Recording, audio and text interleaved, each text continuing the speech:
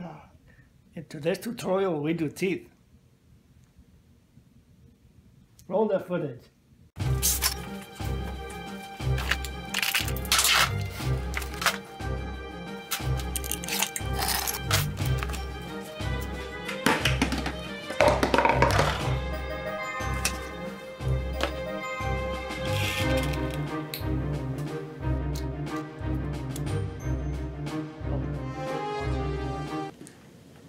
Okay everybody, here we are. This is part 2 of the teeth series. Last time we made teeth with some fake nails and toothpicks. Today we're doing 2 types of teeth using just your glue gun and maybe some nail polish. They look like this. You're gonna love this. I was very impressed with this, and I'm not easily impressed, and I thought this turned out really cool. Can you see that? Yeah. Those are the teeth we're going to be making today. So let's go to the studio and get started. I don't know why I say let's go to the studio, because we are in the studio, and according to my wife, this is the guest bedroom and not a studio. So just stay right here and I'll show you how to make those teeth.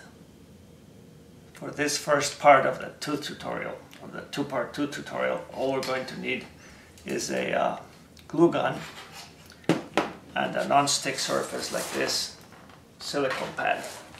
I found this at the thrift store for like 50 cents.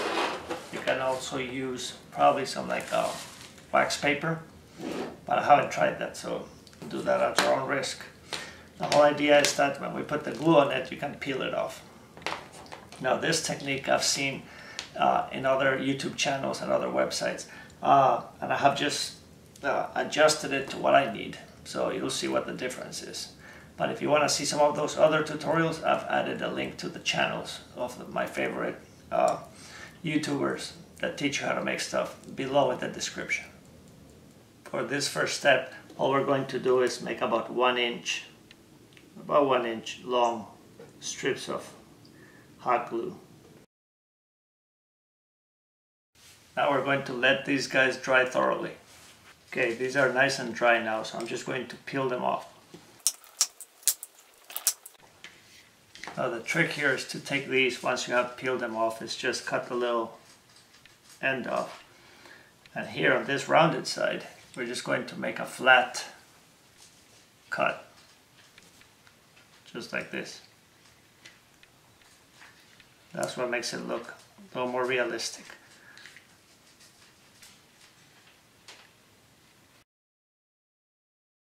As you can see, I made some little ones right here and some bigger right here, and they have a really cool and natural shape. So now let's paint them. For the paint, I'm just going to use some white nail polish. This is from the dollar store, and this is just to start with the base coat.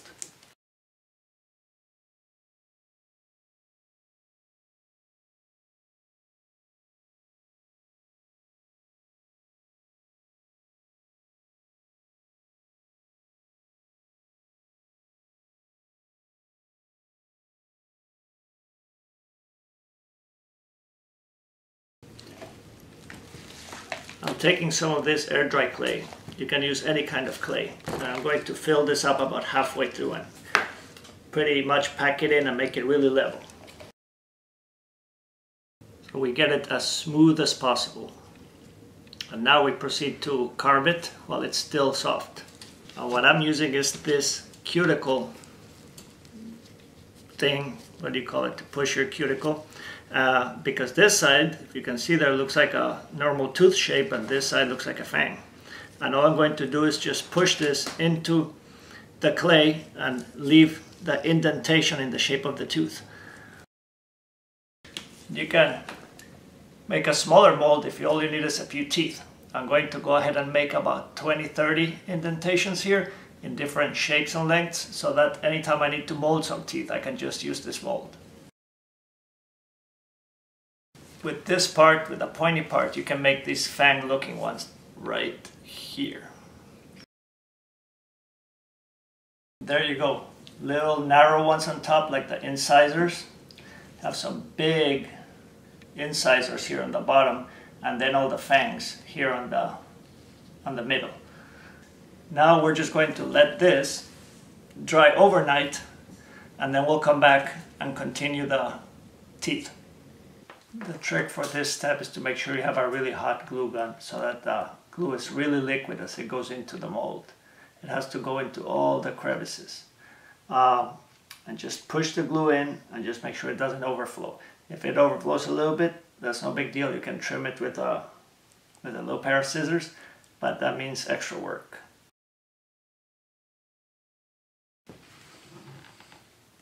We're gonna let these guys dry really thoroughly. And this dry clay, that hot glue should peel right off with no effort. These guys are dry now, so we're just going to pull them out. I'll try to take these guys and clean them up with my hands and then with the scissors, any little loose edges, and we're going to paint them with the nail polish like we did with all the other teeth. Okay, I finished painting the teeth. These are the ones from the mold right here, and these are the ones that we just poured on top of the silicone pad. On these, once you have the mold done and it has dried, this is pretty much the easiest because you just squeeze into the mold and you're done. It takes 30 seconds, the glue is dry, you just pull them out. But it does require a little bit of cleanup if you get some glue outside of the mold. So from that point of view, it's easy, it's repeatable. The only bad thing here again is how long it takes to get the mold together and for it to dry. And also that you're going to have the same shapes over and over and over again, you know, hence the mold, right? On this one, it was easy that you just take that glue gun and squirt them out. You get different sizes and shapes all the time, as you can see, but they're a little bit narrower depending how big the nozzle on your glue gun is. This one's pretty narrow, so you're gonna get tiny little teeth like this. They're not that tiny, but they're just about as wide as they're going to get. These are easy to do, but it's very hard to freehand them, so it's not an easy production thing. I messed a bunch of them. These are the ones that turned out cool. Okay, so these are painted. I'm going to mount them on something to show you how they look, and you tell me which is your favorite, the mold ones or the squeeze ones. These are freehand, these are in the mold. See that? And that.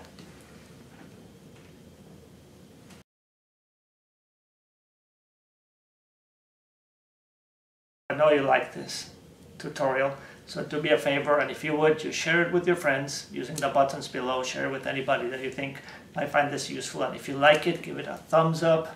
Until next time, I'm Ed Talbert with Monster Tutorials. I'll see you then. Don't forget to subscribe.